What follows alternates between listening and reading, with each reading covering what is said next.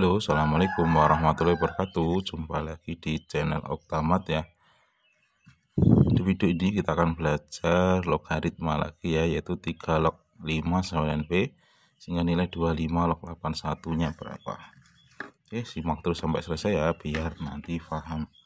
Nah, untuk mengerjakan tipe ini berarti kita gunakan adalah sifat yang seperti ini. Di logaritma itu ada sifat A log B, nanti kita rubah menjadi n log B dibagi n log A. N ini nanti bisa berubah variabel ataupun bilangan. Intinya n di sini nanti harus sama. Sehingga di sini 3 log 5 9p, 25 log 81, maka 25 log 81 kita misalkan A sebagai B. Oke, berarti kita pecah dengan bilangan bakunya 3. Sehingga akan membentuk berarti 3 log 81 dibagi 3 log 25. Nah, ini. Itu ya. Setelah itu kita lanjut lagi. 81 tinggal kalian pecah jadi 3 pangkat sama ini juga 5 pangkat. Sehingga ketemu 3 log 3 pangkat 4 dibagi 3 log 5 pangkat 2.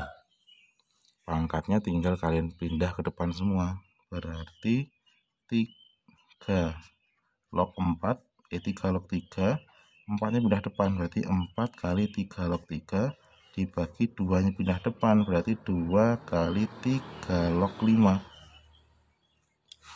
3 log 3 kan 1.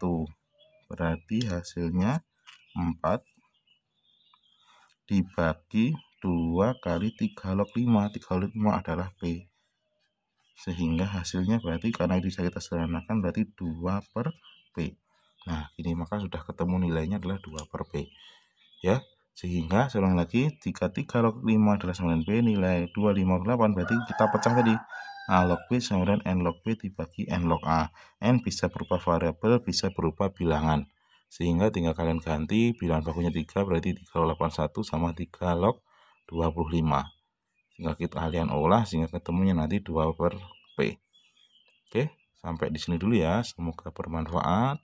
Jangan lupa nanti di subscribe ya. Assalamualaikum warahmatullahi wabarakatuh.